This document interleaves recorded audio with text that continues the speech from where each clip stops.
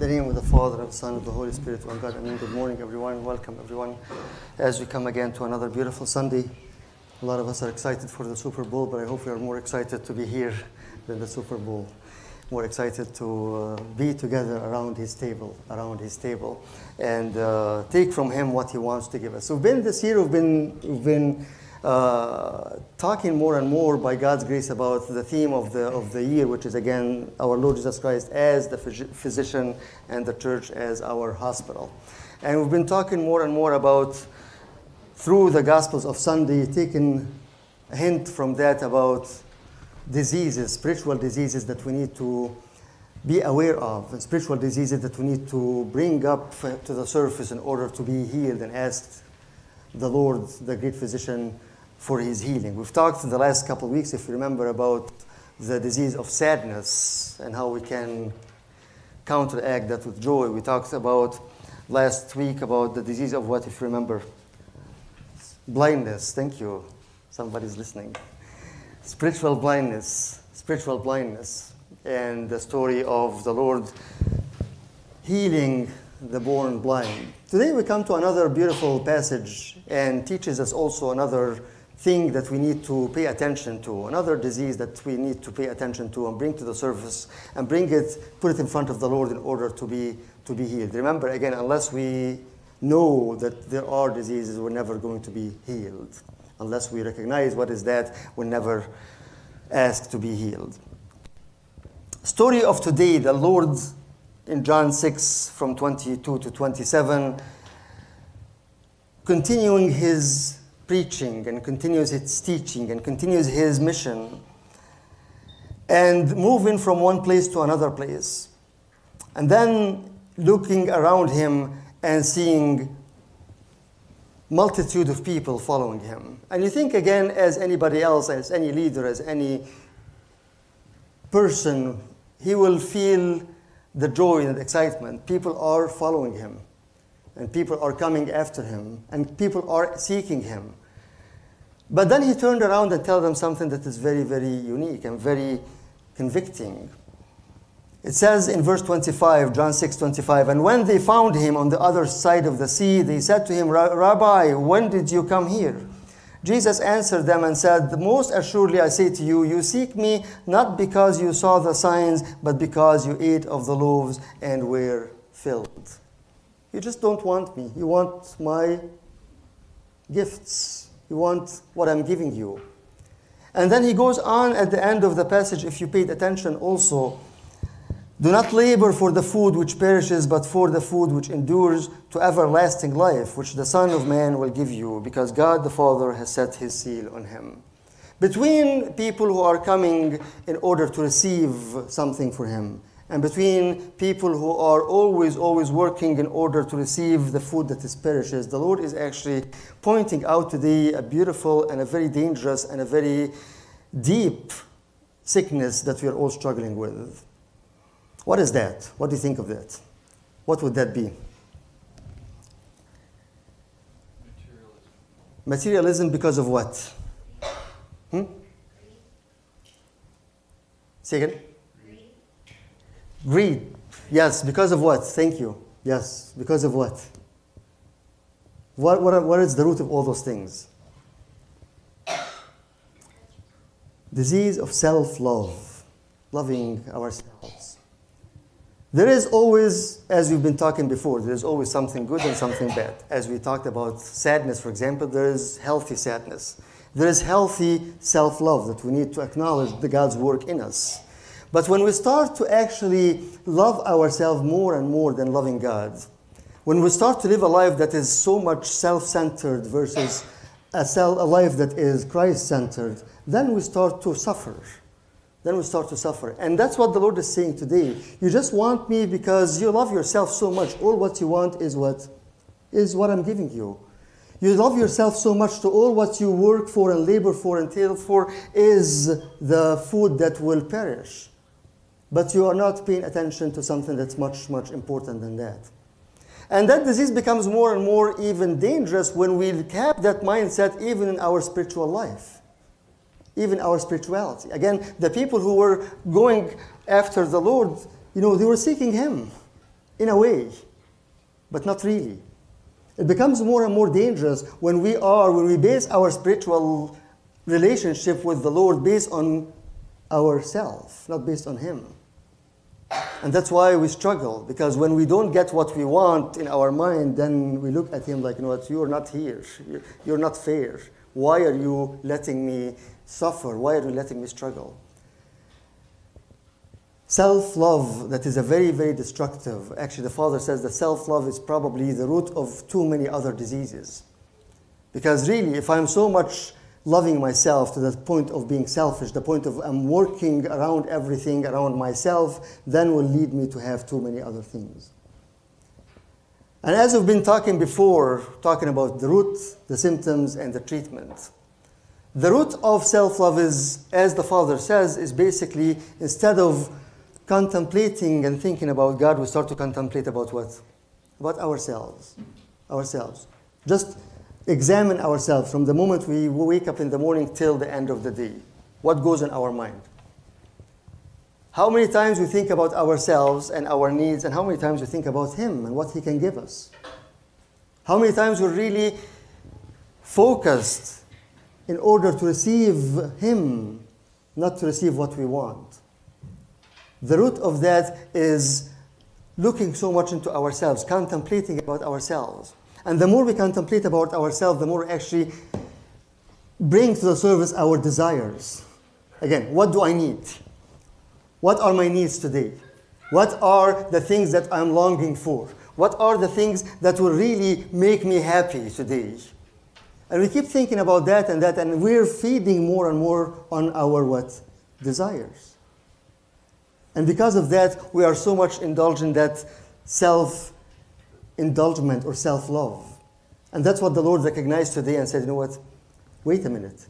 Because the first thing that the Lord said, and the first teaching that He said as He was starting His mission is repent, because the kingdom of heaven is at hand. And then the first and the only condition that He put for people to follow Him is to do what? To carry the cross. Forget about yourself. Carry the cross and come and follow me. Carry the cross and come and follow me. Self-love is something that is very, very, very destructive, not only to ourselves, but to our relationship with each other, to our communities. How often you think like, okay, you know what, if I really have a relationship with someone, what is the root and what is the basis of that relationship? Because what I'm getting from the person?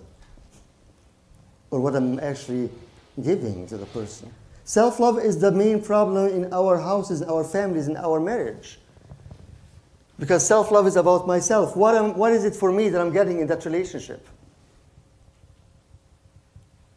And if I don't get what I want, then you know what? Goodbye. I can't take this anymore. Self-love is what is destructing our communities and our churches, because we come here and each one is looking at himself as the best person. What is it that I'm getting here for myself? A disease that is really, really very dangerous. We'll talk about several things here. But before that, I want to stop at one point about the idea of self-love in my relationship with the Lord, because it's very, very subtle and it comes very, very, very covered. That, you know, so what's wrong, you know, when we come and we pray and we establish a relationship with God because we want His gifts? Well, at least we're here, right? Here we are today. But as I've been saying before, like even on the way to church this morning, do we ask ourselves, why am I going to church? Is it just to get the blessing? Is it maybe because I have an interview or I have a relationship or I have, you know, exam or I have an issue or a problem? Or I'm coming for Him and Him only? A beautiful passage in one of the beautiful books, The Imitation of Christ. It reads like this. I'll read this and pay attention to the word. It says, Jesus has always many who love His heavenly kingdom, but few who bear His cross. He has many who desire consolation, but few who care for trial. He finds many to share His table, but few to take part in His cup. All desire to be happy with Him. Few wish to suffer anything for Him. Few wish to suffer anything for Him. All want to do what? Desire to be happy with him, but few wish to suffer anything for him. Many follow him to the breaking of bread, but few to the drinking of the chalice of his passion. Many revere his miracles, few approach the shame of the cross. Many love him as long as they encounter no hardship. Many praise and bless him as long as they receive some comfort from him. But if Jesus hides himself and leaves them for a while, they fall either into complaints or into deep dejection. How true that statement is. How true that statement is. A disease that is hidden. Again, we are around him. But what is the purpose and what is the reason? What is the reason?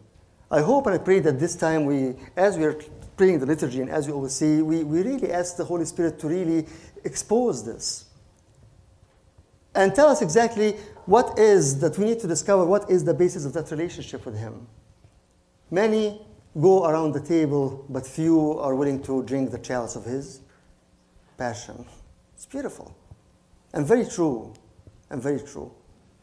Symptoms of that, the root of that again is our own desires, our own contemplating about ourselves. We keep feeding, all what comes into our mind is about myself, about myself, about myself.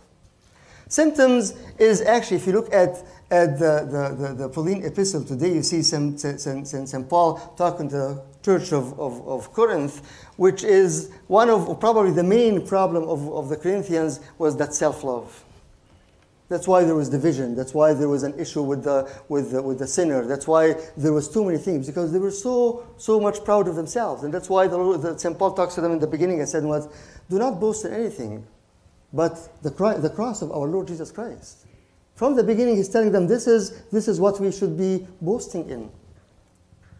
Stop loving yourself. And that's why he talks about it today in the Pauline epistle, saying that be careful, because everything that you're doing is actually based on the desires that you have. That's why he talks about you have, in verse 9, 1 Corinthians chapter 5, verse 9, "Do you not know that the unrighteous will not inherit the kingdom of God? Do not be deceived, neither fornicators, nor idolaters, nor adulterers, nor homosexuals." And he bring a big list based all on what? On self-love. But be careful, because that list is not a good list. Symptoms of that is indulging more and more into ourselves. Symptoms of that is division. Symptoms of that is seeking people's acknowledgement. Symptoms of that is self-pity. How often do we really feel so bad for ourselves, right? Self-pity, symptoms. But then comes again the beautiful Catholic epistle today, in St. Peter talks about something that's very, very important. 2 Peter chapter 3, when he tell the people in verse 18, 2 Peter 3:18, "But grow in the grace and knowledge of our Lord and Savior Jesus Christ." Grow in the grace and knowledge. Forget about yourself. Forget about yourself. Grow in the grace and knowledge. How can we seek the treatment for that disease? Few things that are very, very practical. Very practical. Number one, again, if we said that the root of this is the desires and the contemplating about ourselves, as the Fathers always teaches us, as we fight the vice, also struggle and fight for the what? For the virtue, right? So if my desires and all what I'm thinking about is myself, let's see also how we can see His glory. See His glory. That's why in the Psalm of the Gospel today, that's what he's talking about. Honor and majesty are before Him. Strength and beauty are in His sanctuary. But because we're so much looking at ourselves and so much indulged in our self-love, we miss the glory and the majesty. How often after liturgy today we see, like, really, Lord, I saw your glory today. We were actually, as the first people who went to Constantinople and brought Orthodoxy to Russia, says, whether we were in heaven or on earth, we don't know. Because that place was heaven.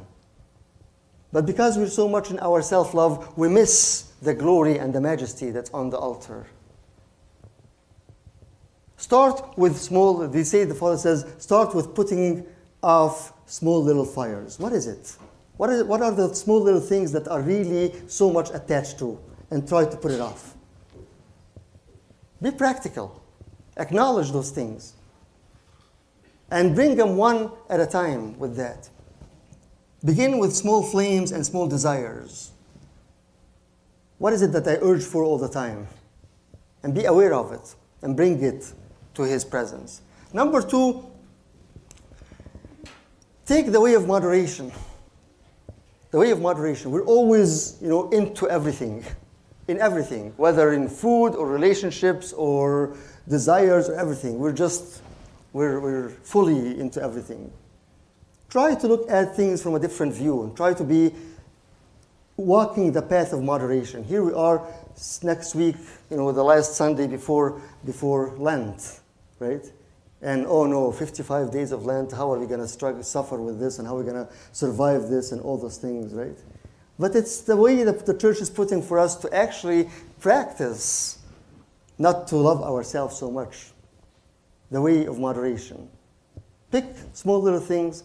Number 2, walk the path of moderation. Number 3 is realize how much we do with our time. Because what we do with our time, we always say, whatever we love, we find time for it, right? If we love ourselves so much, we'll find all and everything to do for ourselves. For ourselves. And I'm ready to spend time and time and time for everything that makes me, feeds on my desires. But when I say, guys, we have always a Bible study every week, nobody shows up for Bible study.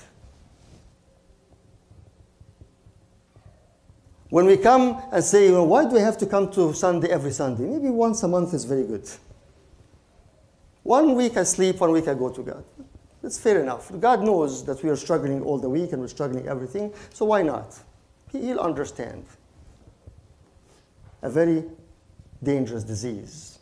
It all goes around self-love. See what we are doing with our time. Start with the small things, path of moderation, time, and number 4, and finally, seek the guidance of the Spirit. Seek the guidance of the Spirit to fill us, to see, again, as we read in the Psalm today, to see the glory and the majesty, the strength and beauty in His sanctuary. For the Lord is great and greatly to be praised. I will never see this unless my eyes are opened by the Holy Spirit. And when I do this, I start to actually live that life that is not about myself. Take small steps. See what is it. Again, as I was reading something again, as simple as going down to the coffee hour after liturgy and put some effort to talk to somebody else that you haven't talked to before. But if you notice, we'll all just go automatically to the people that we are comfortable with. Talk to somebody else. Don't pass by somebody without saying good morning. How are you? Take small, practical little steps to build a community, a healthy community. But we, by nature, we're attracted to the same person, the same personality, what we need, because it feeds on my self-love. Practice this today. As you go downstairs, say, okay, I'm going to find somebody that I never talked to, never said good morning. Say, what?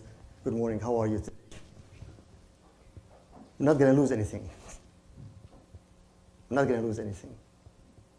But it will be a step taking in order to forget about self-love and to live a life that is what Christ and God love, not self-love. A disease that is very dangerous, and unless we recognize it, unless we are aware of it, we will never be healed from that. But the Lord is good, and He told His people today that, this is what you need to be careful and be aware of. Do not labor for the food which perishes, but for the food which endures to everlasting life, which the Son of Man will give you. This is the seal, as He said, because God the Father has set His seal on Him. The Lord promised to give us that everlasting food. But I just want us to take the step and say, I pray that I am not into that disease of self-love all the time. May God give us that understanding, give us that strength to start to love Him more than ourselves. When we love Him more, we'll love each other. When we love each other, we'll be all stronger. We'll be all one community, one family. That is much, much needed in a time now that the whole world is struggling and suffering with everything else. May God give us the strength and the grace, again, as St. Peter said today, grow in the knowledge and in the grace. But to grow in the grace and knowledge of our Lord and Savior Jesus Christ, to Him be the glory both now and forever, and to the ages of all ages. Amen. Blessed are they